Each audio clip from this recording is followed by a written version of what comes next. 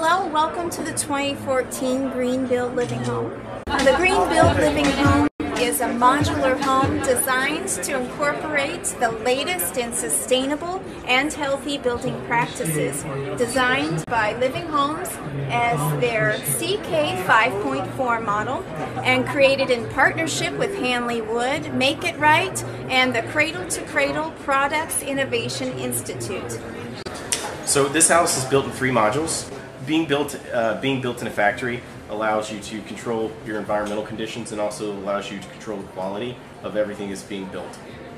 So with this one, we have 3 modules that are trucked in, and we've assembled them on the show floor here at Greenbuild, and it will be disassembled into 3 components again, trucked over to our site, craned onto the foundation, and assembled again. I would have assumed that the move to do a prefab house was a cost-cutting measure.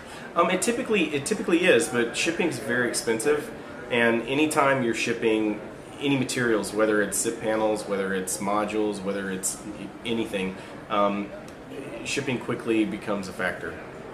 Amy Sims is the architect for this house. Living Homes does a lot of work out on the West Coast, and they're getting more recognized in the modular family of homes. The home not only offers a model of cutting-edge green building practices, but it also will serve as a home for a family in Make It Right's community of LEED Platinum homes in New Orleans' Lower 9th Ward once its work here at the Expo is done. So when it goes to the Lower 9th Ward, it's going to be 5 feet above ground. I see. And it's going to sit on 65 piers. It's kind of be like a dock. So the home is super energy efficient. We've got great insulation in the home. We put fans in all the rooms too, because fans are a great way to help people feel cooler psychologically by getting air moving. But with the amount of insulation we have in the home and all the overhangs, you'll notice that we've got at least a 2-foot overhang over every side of the home, and that's designed to keep as much of the solar gain out.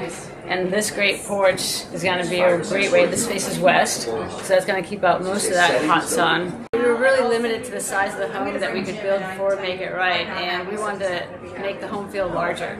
So what better way to do it than create outdoor space? Now we've actually increased the size of the home by, maybe 500 square feet. So that's part of the reason for doing that. And you get to wave at your neighbors, hang out on the porch. You can be under the roof while it's raining, which is actually one of my favorite things to do. And the Unico high velocity cooling system that we have will help keep them really cool too.